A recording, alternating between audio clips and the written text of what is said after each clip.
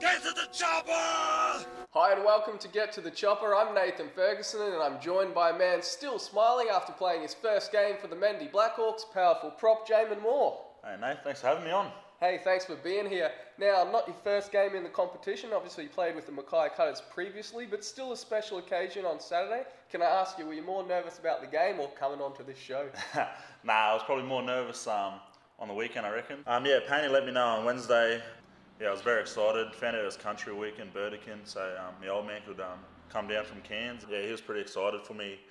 Yeah, Dad gave me my first jersey. It's the first jersey he'd given me, so yeah, it was a pretty proud moment for me and him. But yeah, as soon as he gave me that, I was keen to get on the field and rip in.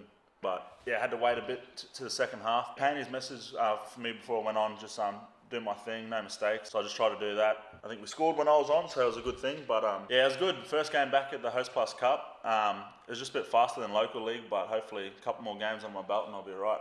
Well, I'm glad you mentioned your dad. Full disclosure, viewers, we couldn't play any sound with that vision of the jersey presentation due to some colourful language. But Mr. Moore, that was a terrific speech. Great job, Rob. Speaking of terrific, there was a huge turnout in Ayr for Townsville's country clash with Redcliffe. Before the boys hit the field, they watched a cracking women's battle between Burdekin and Herbert River, and a few courageous kids came up to them hoping to get some autographs.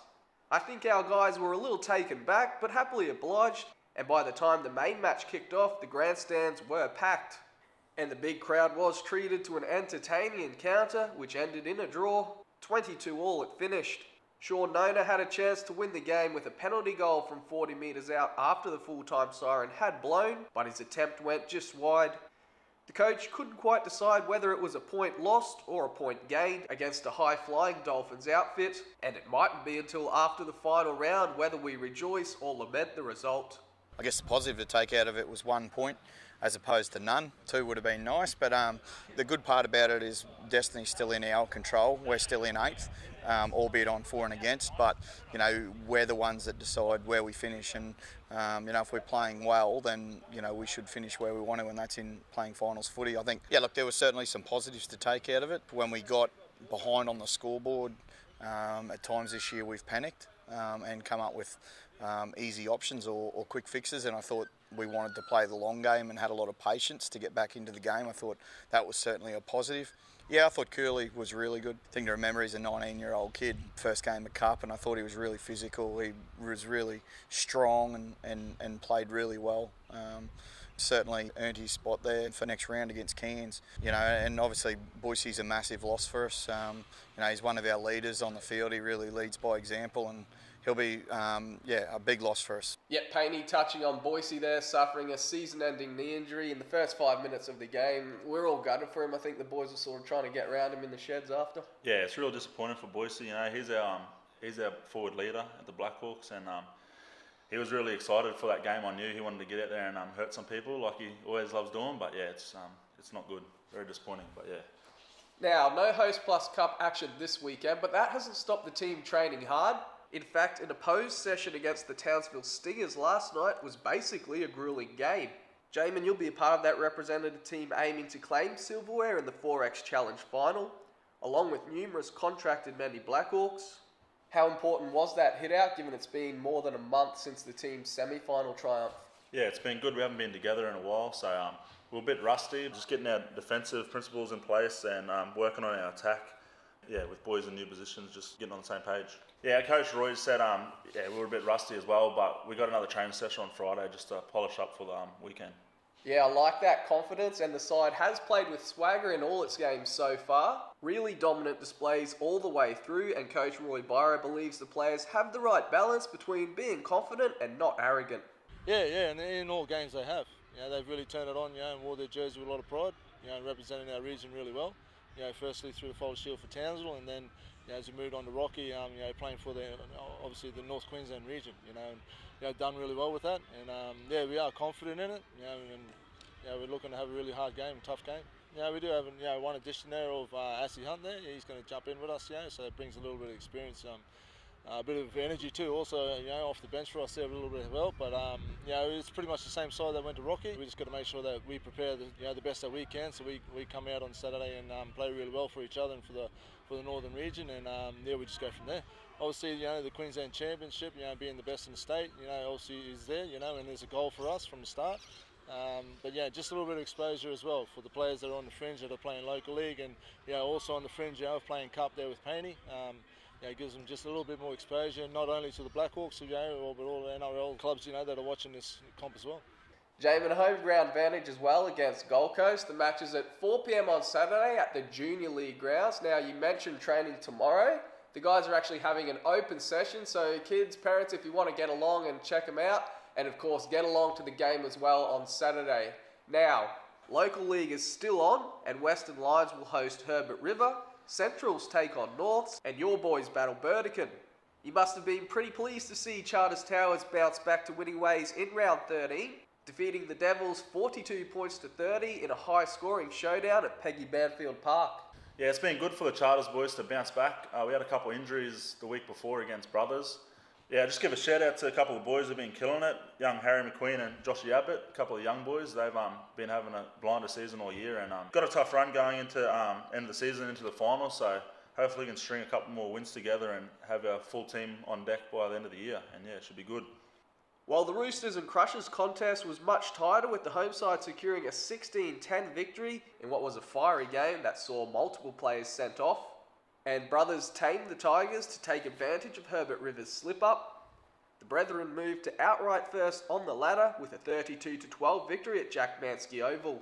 Now, we usually end the show on local league, but we have a special treat tonight. Team Trivia returns, and actually, the boys did alright this week.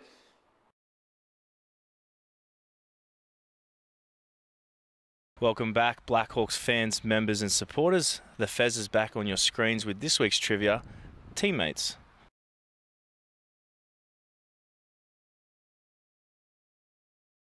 Whoa, that's a good one, isn't it? It's going to be a shot in the dark here. I'm going to say the second one. Second one. Probably Mia. Mia. Yeah, Mia. I'll go Mia. I think Massey.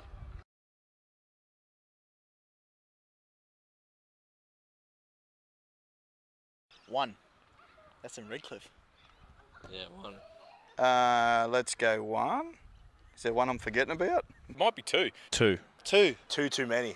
Okay, obviously there is.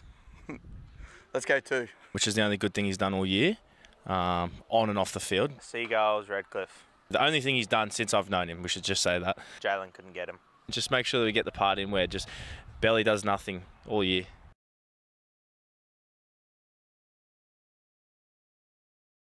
Jason Taumalolo. Big Jace. Taumalolo. Jason Tamalolo. Jason Tamalolo, I think, wasn't it? Jason Tomalolo. Tamalolo. One of the greats.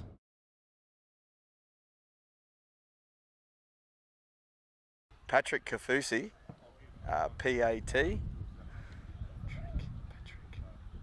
P-A-T-R-I-C-K. P-A-T-R-I-C-K. P-A-T-R-I-C-K. P-A-T-R-I-C-K. P-A-T-R-I-C-K. I need to write it down. Can I borrow your piece of paper? R-I-C-K. F-E-L-I-S-E. Cole Fusi. G-E-B-B-I-E. K-A-U-F-U-S-I. K-A-U-F-U-S-I. K-A-U-F-U-S-I. K-A-U-F-U-S-I. K-A-U-F-U-S-I. K-A-F-U-S-I. No. K-A-U-F-U-S-I.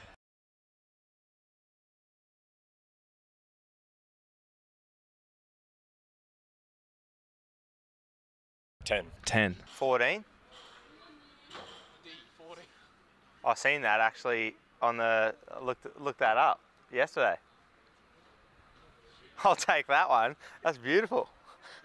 He scored like 12. Yeah. I'll go 12. I think he scored 12. Oh, is it? Oh. I thought it said 14.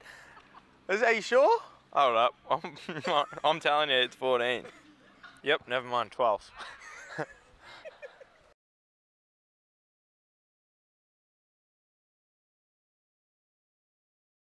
Oh, that was easy. I was there. I played that. Ipswich. Easts. Rockhampton. We definitely got a jersey presentation in Rockhampton, but I think that might have been in relation to Zach Lowe, but no, I'm going to say Rockhampton. No, it was Capra's. Because his brother played in the same game. Oh! Capra's. Yeah. Capras. Capras. Hope I beat a few players. Jaymon, you got 100% in that, right? Yeah, easy. These quizzes are too easy for me. I'm not sure his dad agrees. He wasn't too glowing of his education in the change rooms there in air. Anyway, mate, thanks for coming on. Good luck on Saturday and good luck for the rest of the season. Hopefully we see you playing for the Mendi Blackhawks again.